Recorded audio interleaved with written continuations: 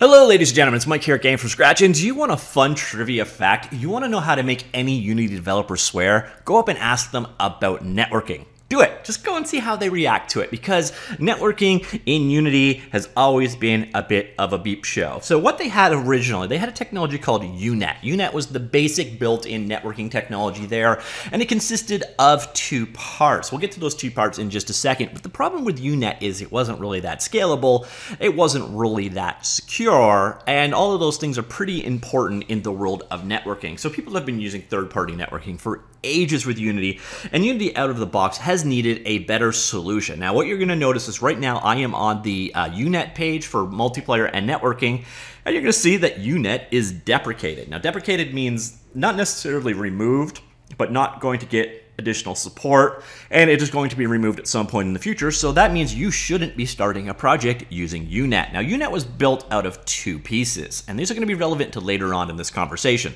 The first part was the LLAPI. Now the LLAPI stands for low-level API, and this is kind of closer to the network stack, closer to your network card, and it deals with really low-level networking in Unity, things like opening and handling ports, writing data over the network, and so on. So if you're going to build your own networking solution, there's a good chance you might build it on top of the LLAPI. Now, if the idea of building your own networking stack kind of sucked, what you're going to probably do is instead use the high-level API, or HLAPI.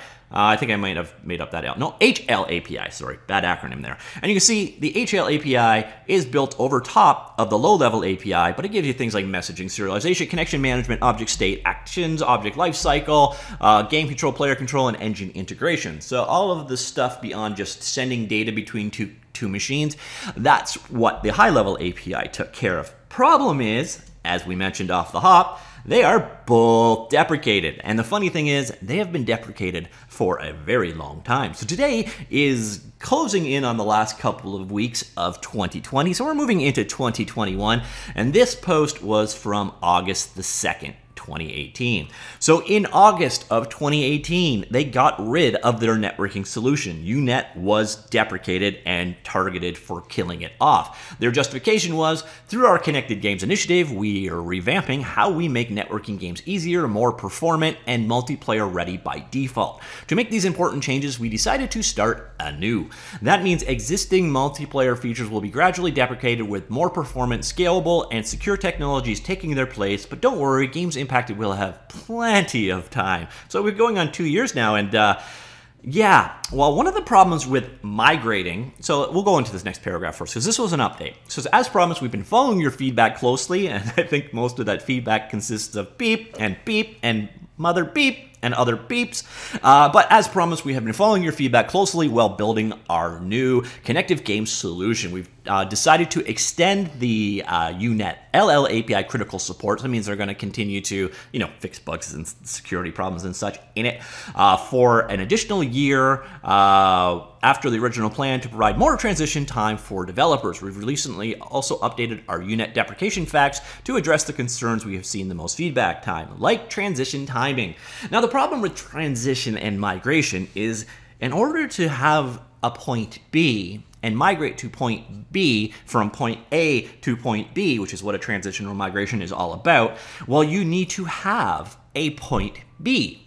And that's where a lot of the swearing comes from. So the thing is, the way that Unity were going to solve networking is the way they were going to solve everything.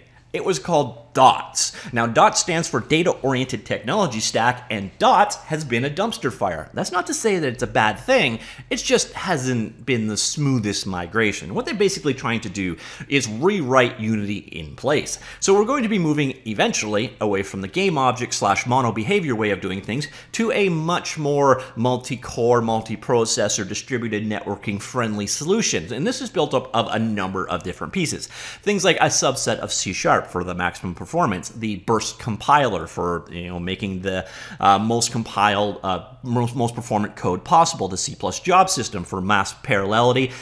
We've got a new physics system, which I think just kind of came online the other couple of releases ago. DSP graph, animation, and of course the dots runtime. But the key thing in all of this is the NetCode component. So dependent on the dots updates, they're going to build their new NetCode, the replacement for UNET, on top of dots. Now the problem is dots ain't here yet, so NetCode ain't here yet. Well, that's misleading. They both exist in development versions. So nothing here ready to be used at the production level. So what that kind of did is it left Unity developers in the last 2 years hanging in the wind. And let's just say a lot of things were waiting on dots. This is not unique to networking. We've kind of had a bit of a walk back recently when they purchased Bolt, because they have a new visual scripting solution in the works. But and it's actually, I believe, built on top of oh no, that's the audio stuff. But they do have this new visual scripting solution in the works for dots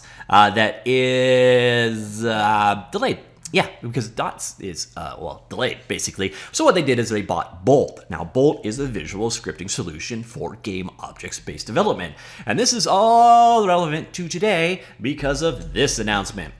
Accelerating, that's an interesting choice when you're 2 years late, Unity's new game object multiplayer networking framework. And of course, what is it called? So we have HL API, LL API, and now we have ML API. Can you guess what ML stands for?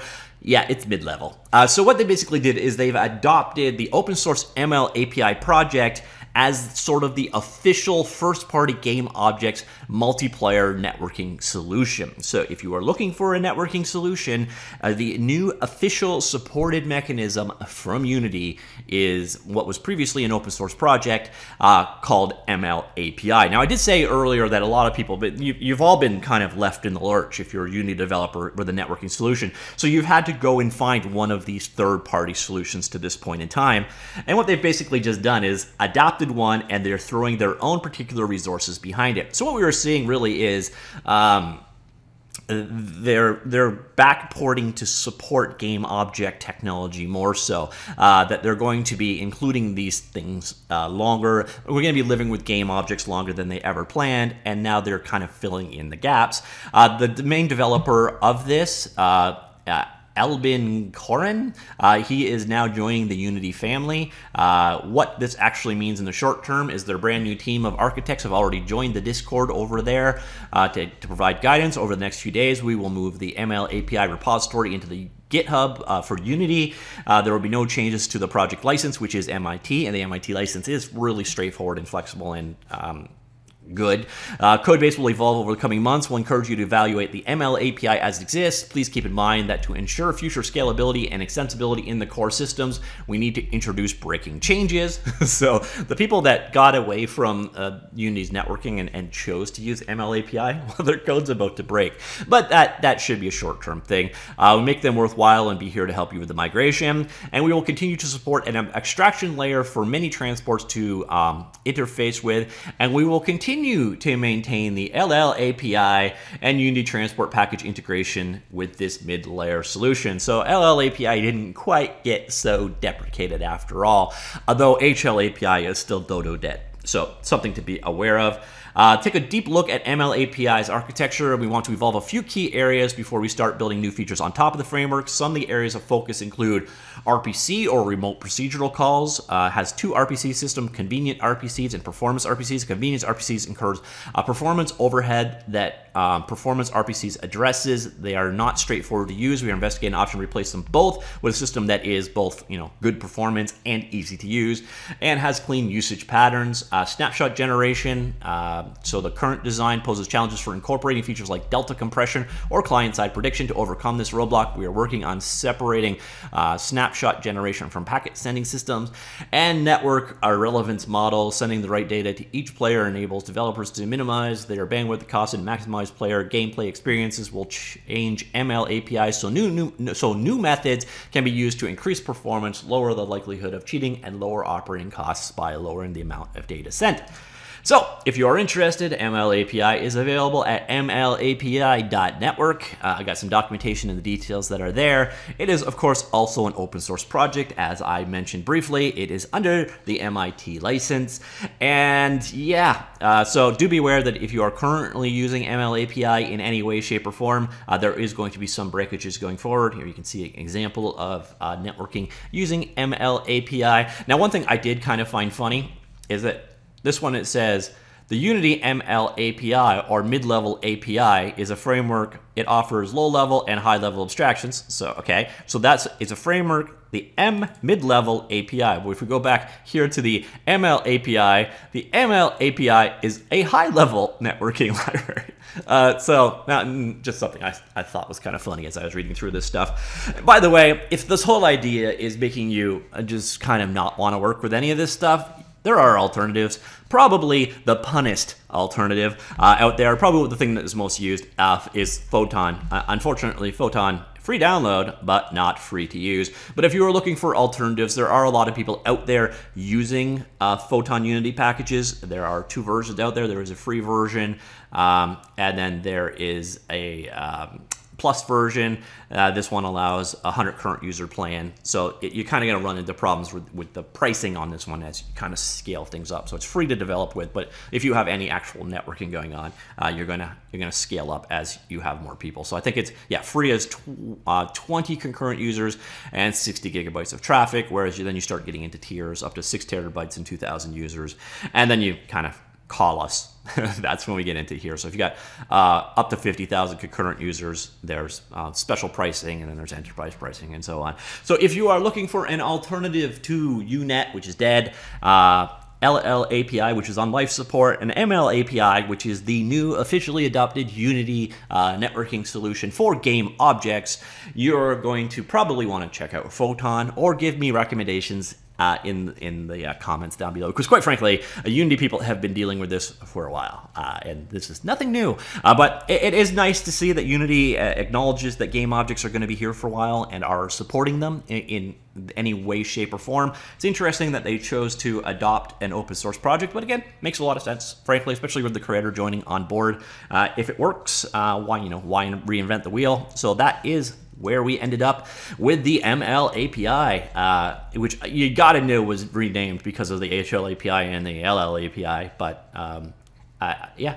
And I suppose the N API would be a kind of offensive choice of acronym. So that's where we stand here, the ML API. Of course, if you are going about things in terms of the future of, the designed future or the planned future or the best performing future, the future is still going to be Unity NetCode for dots.